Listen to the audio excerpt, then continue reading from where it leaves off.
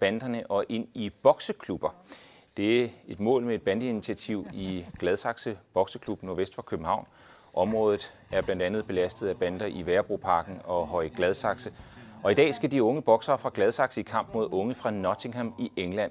Her har den lokale bokseklub formået at dæmme op for bandevold i den engelske by. Og nu skal det handle om, hvad Gladsaxe kan lære af Nottingham. Her i studiet har vi besøg af Philip Samson, som er mentor i Gladsaxe i bokseklubben der, og selv tidligere bandemedlem. Velkommen til dig. Og nu slår jeg over i engelsk for at sige velkommen til Marcellus from Nottingham. Welcome to you as well. Hi.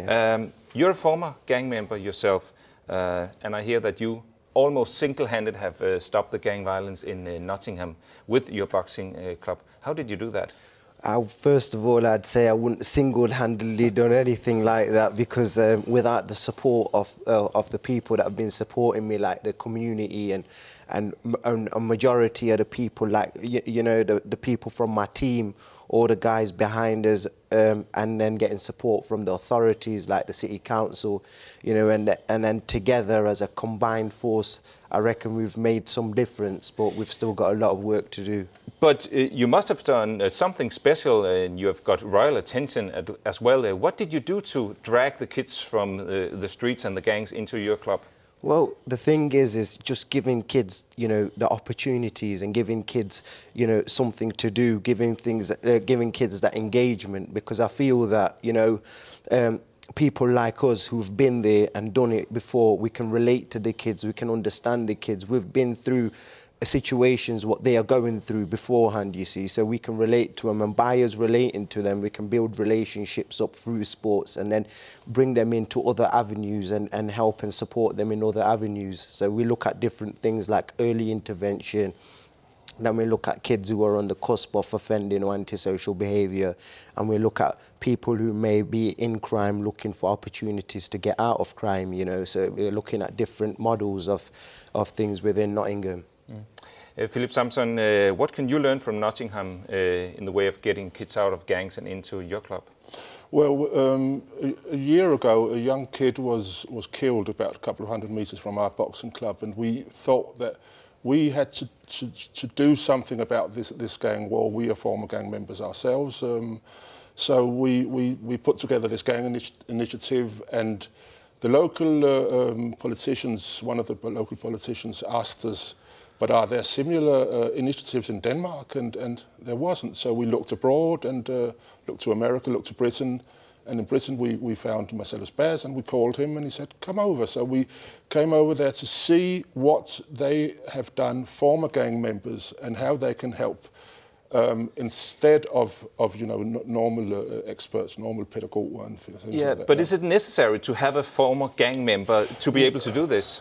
It's...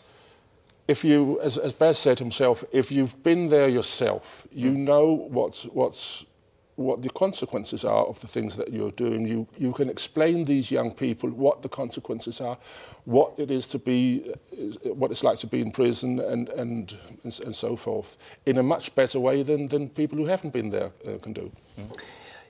But is that thanks to your background you can do that? Could you have done it without your background as a gang member? I think my background's definitely helped me loads to be able to, you know, relate to people and understand people. And I think when you can understand and relate to people, you can start using other skills that you've acquired in the future to combine both together to make the difference. How does the gangs react to your work? Are they upset about it or what? Well, we're not going in saying that we want to dissolve the gangs as such. We're trying to stop young people from going into the gangs, you know, so when they're in the gangs, forget them, you know, we can't do anything about them. That's not our problem.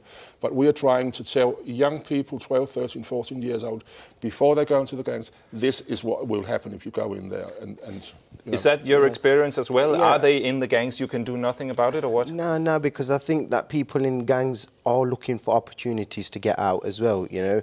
Sometimes people may be in a gang and think, I want to get out, how do I get out? And what we've acquired is like a vicious circle.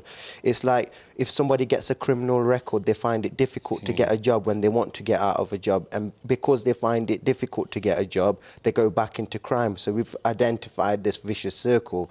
But what we're trying to do is break that vicious circle and give these kids an opportunity to come out of gangs into civilization. But do they need to have success in boxing to be able to stay out of the gangs? Yeah, because I think that, I know that boxing gives kids disciplines, you know, foundations. It helps them with like social skills, life skills, like timekeeping, you know, positive body language, having respect for an individual. So these basic foundations and disciplines will help build a building block to bigger and better things like employment, training, education, so that kids can sustain that rather than, you know, going into that. And without them disciplines, they can't kind of sustain that, and they'll kind of drop out, and then you're having relapses. Mm-hmm. You've had a fine backup from the authorities in Nottingham, and how have it been here in Denmark, Philip? Well, we talked to the local authorities, kommunalbestyrelsen i Gladsaxe, 7, 8, 9 months ago, and they have been supporting us, but it's a bureaucratic system and it takes a long time, but now we are getting through and we're getting the funds that we have asked for, and then we can start the værested up that we have asked for money to start up. And how is the interest to get into the club from the kids? Well,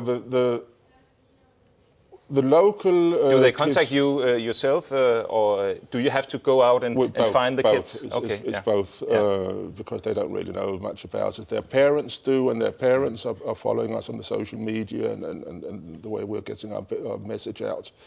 And they're coming down to the club and they're starting up. And What is your best advice to the guys in Gladsaxe?